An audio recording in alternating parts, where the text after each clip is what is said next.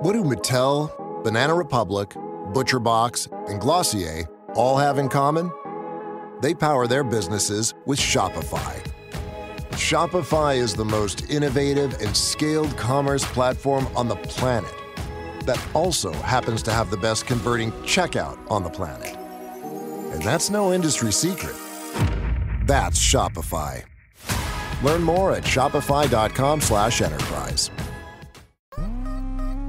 What's up, everybody? You are now listening to the Success Playbook Podcast, where we talk about pop culture, life and career success, and of course, we're going to talk about who got dunked on the night before.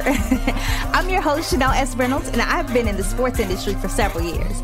My goal is to take what I've learned from years of dominating the sports industry as a Black woman to help my listeners defy the odds and level up in life and career. Now, let's dig into this week's episode.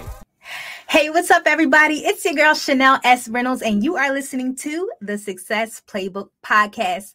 Y'all, you are listening to episode 1. I am so excited to have you here. Thank you for trusting me and listening to my podcast and tuning in. By tuning in, you have officially joined my elite group of homies. Yes, we are going to kick it, pull up to the podcast every week, in which we'll discuss various topics that are near and dear to my heart, whether it be career navigation, leadership, success. Of course, sports is going to be thrown in there every now and then. So, y'all, I'm really excited to have you here. So, without any further delay, let's run into our next topic. Each show, I'm going to cover 3 different segments. Of course, I will have our hot topics, our straight off the press, things that are relevant to our culture today. We're also going to cover the locker room, sports updates, and then we are going to cover the actual show segment. So at this point, we're going to pivot into our hot topics. Yes, those are our culture and current events. So every now and then, you'll also see me pick up my phone because this is where I house everything. If you have been tuned into the streets, whether it be the social media streets, the blog streets, the internet streets, even the LinkedIn streets, because y'all know that's where I love to play. If you have been tuned in, you would have come across Walmart. Walmart, come forward, please. Walmart. No, we didn't ask for this. Okay, let me backtrack. So for those of you who may not know, Walmart has come up with a line of Juneteenth product, including ice cream, a Juneteenth ice cream, including plates, napkins, and other decorative items. And the napkins even say, "It's the freedom for me." Let's take a step back. So as we all know, we're actually in the beginning of June. In the next couple of weeks, we will be celebrating Juneteenth, which is a day that observes the freedom of the slaves, the freedom of African Americans here on U.S. soil. Juneteenth officially became a federal holiday actually quite recently, and the world has started to observe this holiday. It's become something that has been very mainstream. However, a lot of people weren't aware of Juneteenth prior to a couple of years ago. Shout out to organizations like the Juneteenth Foundation. Shout out to Laquan Austin. Shout out to him. Shout out to the amazing work that you're doing in Washington, D.C. and making sure that you're enlightening folks about Juneteenth and wishing you the best of luck for your events that you have coming up. Okay. Back to Walmart. Walmart has taken it upon themselves. Walmart has given themselves the audacity. Walmart has literally taken this thing that we observe, taken this landmark moment, taking this thing that lives near and dear to our heart, taking this thing that has changed the trajectory of the African American as we know it. And they made that thing to be a lighthearted thing by saying, here goes some ice cream, some Juneteenth ice cream. And here are some napkins that you can wipe the corners of your mouth with after your uncle has barbecue, whatever it is, he gonna barbecue at the Juneteenth barbecue. And you can wipe the corners of your mouth with the "It's the freedom for me" napkins. Walmart, what? We didn't ask for this. Walmart, here's the thing. If you don't know, y'all are getting washed on social media right now. If you haven't tuned in to the streets, Black people ain't asked for this. Black people didn't want this. Black people do not want you to, somebody said it best, and I forgot who said it, but they said, I don't want you all to, yes, sis, Juneteenth. I don't need your hand claps and validation for Juneteenth. I don't need you to make light of something that is so sacred, which is Juneteenth. Walmart, I don't know what exactly it is that you were trying to do with this. I don't know if you were trying to show solidarity for the Black community. I don't know if you were trying to show support for the Black community. I honestly don't know what was going through your heads. But if the intention was to genuinely make change or to genuinely stand for the Black community, you could have done this in so many other ways. Here's one. Hire more diversity, equity, and inclusion practitioners to work in your corporate offices. Here's how I know you don't have many. They wouldn't have allowed you to make such a fumble with this opportunity. They wouldn't have allowed you to sit here and make Juneteenth ice cream and Juneteenth and It's the Freedom for Me napkins. Whoever your DE&I lady, man is, if they actually exist, they wouldn't have allowed this to go down. And if they do exist, if you actually do have a DE&I, a diversity, equity, and inclusion leader, whether it be chief diversity officer, senior director, whatever, head of DE&I, whatever, if that person actually is employed at the Walmart Corporation, wherever you are on the map, I can guarantee you nobody invited that person to the table when it came to making this decision. No, you couldn't have, because your DE&I person would have said, raise his hand, not a good idea. Let's not do this. Let's show support in other ways. Let's donate X amount of money to this community. Let's put economic resources back into the Black community. Let's not make It's the Freedom for Me napkins. Walmart, if this person actually exists, I challenge you to lean on them a little bit more. I challenge you to invite them into the room. I challenge you to give them a platform to have a voice so that things like this will not go down again, because quite frankly, y'all look like clowns. And this is a message to all the diversity, equity, and inclusion practitioners that are out there. Go with your gut. Don't be afraid to raise your hand, even if you don't practice in DE&I and you're an employee and you just come across something like this and you really are not with it.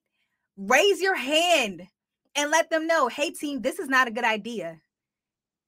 Let's go in this direction instead. Use your voice, because I can guarantee you Walmart feels like dummies right now. You know why? Because they pulled the products off the market.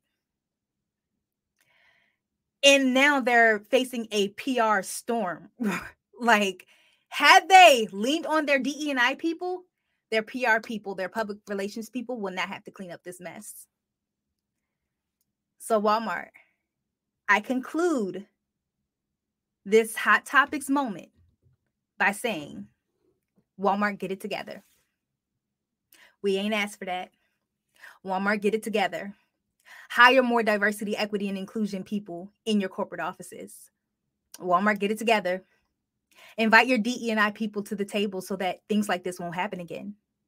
Walmart, get it together. I hope you're enjoying this week's episode so far. If you haven't already, be sure to grab your copy of The Success Playbook, written by yours truly. This book shares with readers some of my secrets to success, including understanding your power, being intentional, unleashing your beast mode, and my ultimate favorite, the art of taking L's. Grab your copy at www.chanelsreynolds.com.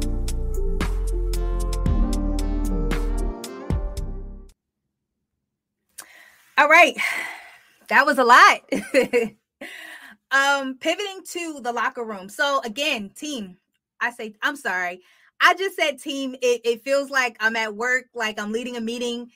y'all are my homies, okay? We're going to be professional. We're going to be, this is going to be a place where you can learn, but I'm not going to be super buttoned up. If you want super buttoned up, follow me on LinkedIn. You're going to hear the word y'all on this podcast. You're going to hear my Delaware accent come out every now and then. So yeah, okay. So in this segment, we are discussing the locker room. Locker room is where you'll receive sport updates. You're not going to get all the technicalities because that's just not who I am. I have an opinion. When something happens to your kitchen, you might say, "This is ludicrous." But that won't fix your home. That will only get you the rapper, Ludacris. Having trouble? Don't panic. Don't be alarmed. You need to file a claim? Holla at State Farm. Like a good neighbor, State Farm is there. That's right. You can file a claim on the app or call us. Thanks, Mr. Chris. No matter how ludicrous the situation, like a good neighbor, State Farm is there. State Farm, Bloomington, Illinois. On sports, but I'm not all into, oh, he got that stat, she got that stat, they got that stat. That ain't me. I ain't into all the numbers and the averages, and I like who I like. I said what I said. It is what it is. So that'll be this segment. So today we're going to talk about game 1 of the NBA Finals. So by the time you listen to this, we'll most likely have already watched game 2, which takes place on Sunday, the 5th, Sunday, June 5th. So let's talk about game 1 of the NBA Finals. We've had the Boston Celtics score 120 with Golden State Warriors coming in short at just 108. So yes, the Warriors lost. Now, I did predict that the that the Golden State Warriors will indeed win. I took a pause there because I can see some of y'all laughing at me on the other side of the screen. I can hear y'all just laughing at me. I said it. I think the Warriors can still take it. The Warriors can still win. It's just going to take a lot of strategy for this team to get it together. It's going to take some prayer, perhaps some fasting. They may have to seek the Lord a little bit, but I do believe that the Warriors can take this thing. They're going to have to work for it. They're going to have to work for it. They're going to have to play hard and play all the way through. But I do believe that the Warriors can work for it. The Boston Celtics gave it to them in the fourth quarter by scoring 40 points and the Warriors scoring just 16. Y'all, the Warriors got washed. The Warriors got washed in the fourth quarter. But again, I'm still optimistic. I still think that they can do it. Who are you rooting for? Tell me in the comments, whenever you watch this, tell me in the comments, who exactly are you rooting for? Are you rooting for the Celtics? Are you rooting for the Warriors? Tell me why. Shoot me a DM. Let me know. I was talking about the NBA Finals to somebody, and they laughed at me because I thought that the Warriors was going to win, and I still do. But then they also said, Draymond Green is just smoke and mirrors. Draymond Green is overrated, basically. And look, I don't think that. This is just that person's opinion. And the person said, yeah, like how many points did Draymond Green score? And they looked it up. Draymond scored 4 points in that entire game. 4 points. Y'all, is Draymond Green overrated? That's what I want you to shoot me a DM about. I really want to know your opinion. Do you think Draymond Green is overrated? Do you all think that he contributes to the Warriors in a positive way? I think he does.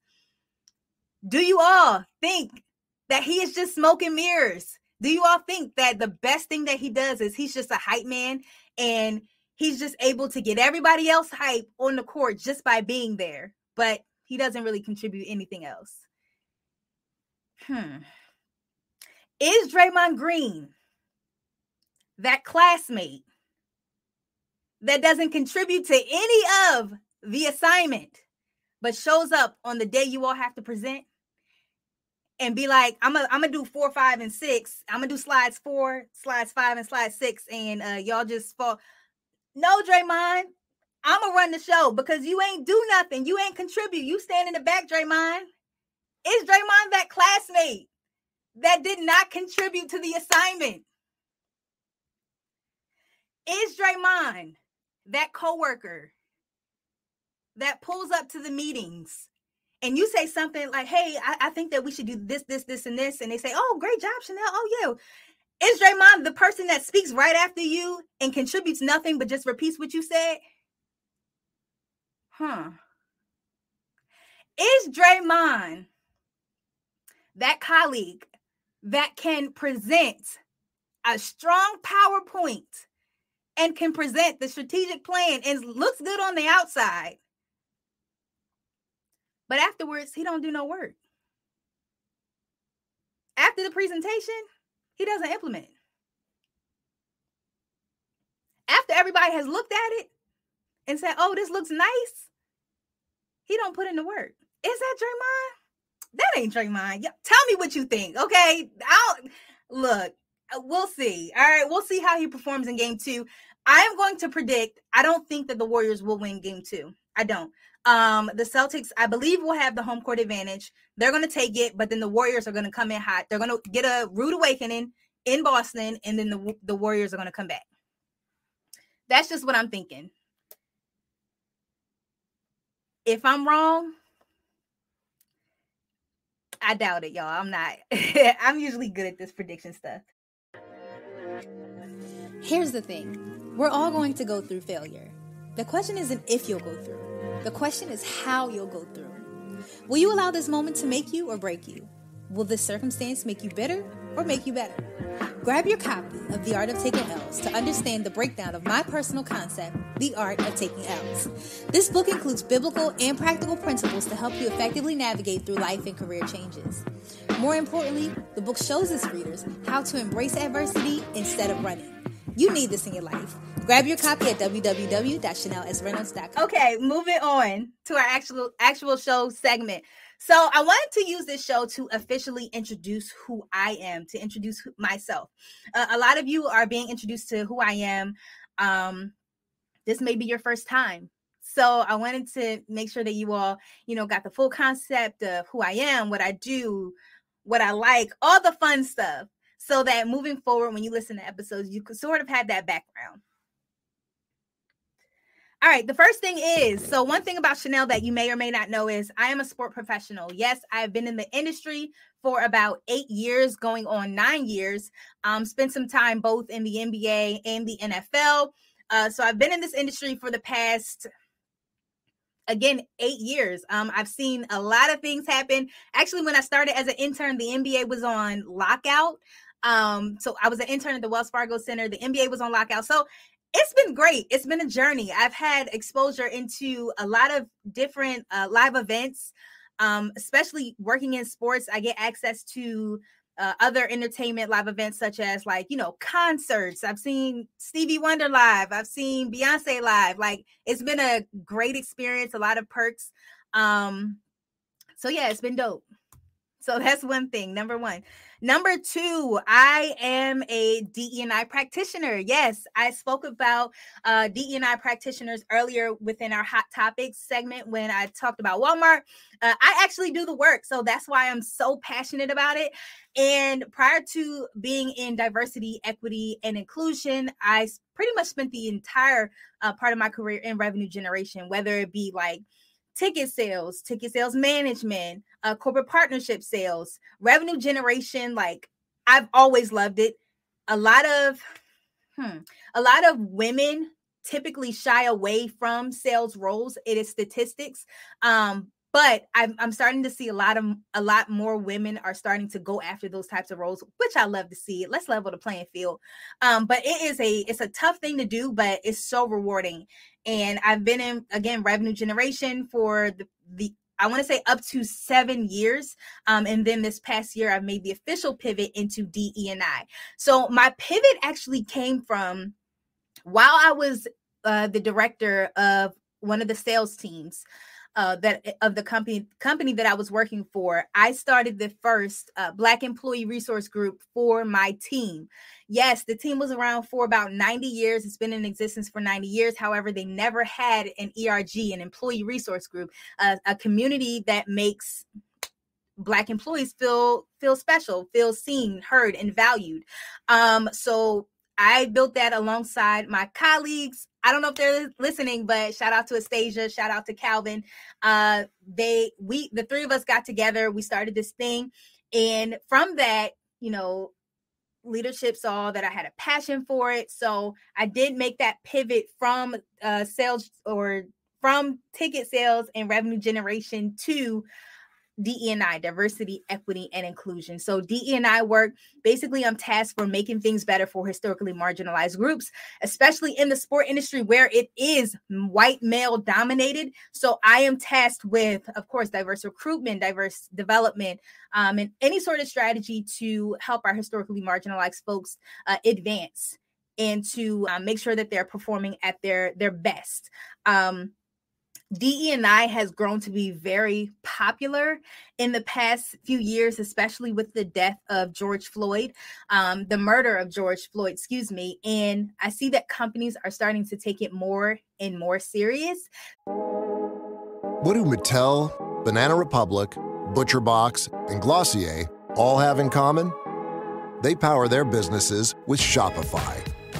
Shopify is the most innovative and scaled commerce platform on the planet that also happens to have the best converting checkout on the planet. And that's no industry secret.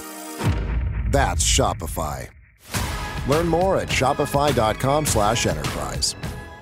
So let's continue to hold these companies accountable and make sure that every company, if your company doesn't have a DE&I person, a DE&I office, a DE&I space in which they practice in and they produce programming and produce events and all that good stuff, you should probably ask about that. And even when you're interviewing, I challenge you all to ask what the company is doing for historically marginalized groups. And if you want to get specific, hey, what is the company doing for Black people? What is the company doing for Latinos? What is the company doing for LGBTQ plus community?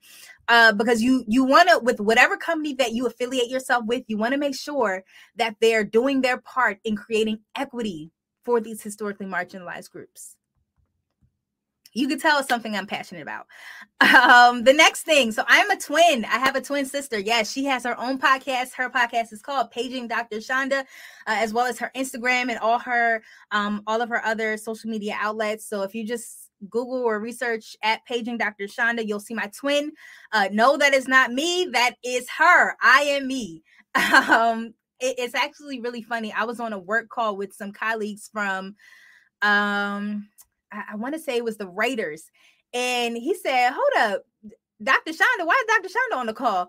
Yeah, no, I'm not Dr. Shonda. I'm Chanel. I've been in this industry for years. So it was funny. People still get us confused. We also have, it's a lot. We got a lot of sisters. Okay. It's 5 girls total. We have a little sister that looks just like us too. So sometimes people will get her confused with us. So house full of girls. Yes. All right, moving on. I am a fitness enthusiast. If you follow me on Instagram, you'll probably notice that I asked you all if you all worked out for that day. I'll frame it this way. Did you sweat today? Or, hey, summer's coming. Did you get your workout in? And let me tell y'all this, okay? Just because I didn't post it doesn't mean I didn't do it, okay? It just means I didn't get to post that day. But I do work out about, I want to say on average, 5 days a week. So I try to make it Monday through Friday, just to make sure. I feel like success and health go hand in hand.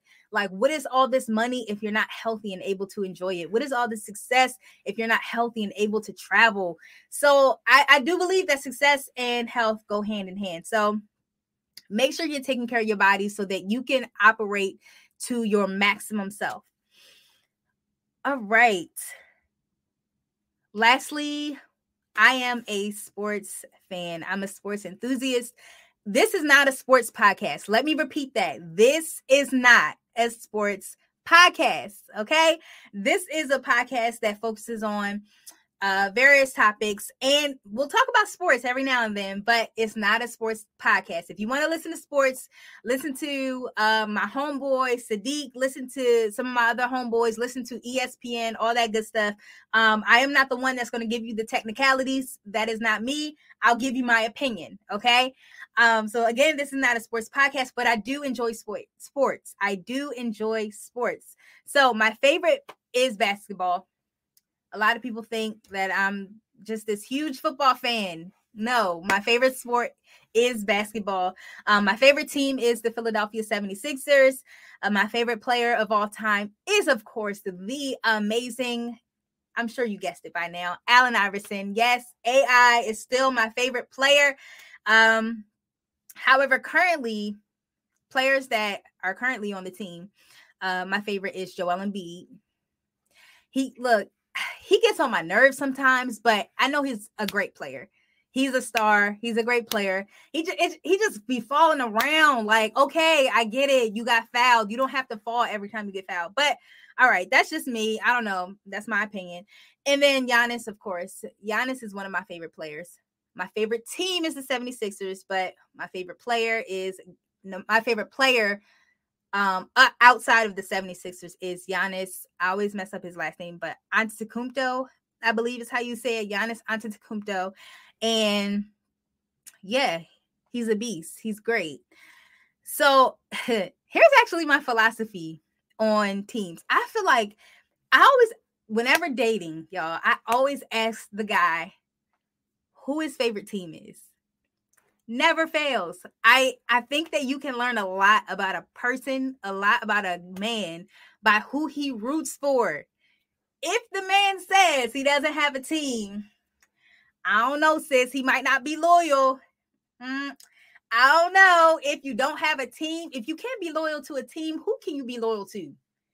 Sis, if he is not loyal to a team, he will not be loyal to you. Okay, y'all, I'm your host, Chanel S. Reynolds. You are listening to the Success Playbook Podcast. It's been fun. Thank you for joining. Join me for episode 2. See ya.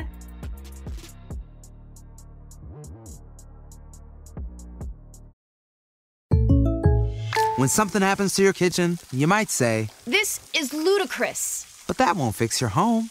That will only get you the rapper, Ludacris. Having trouble? Don't panic. Don't be alarmed. You need to file a claim? Holla at State Farm.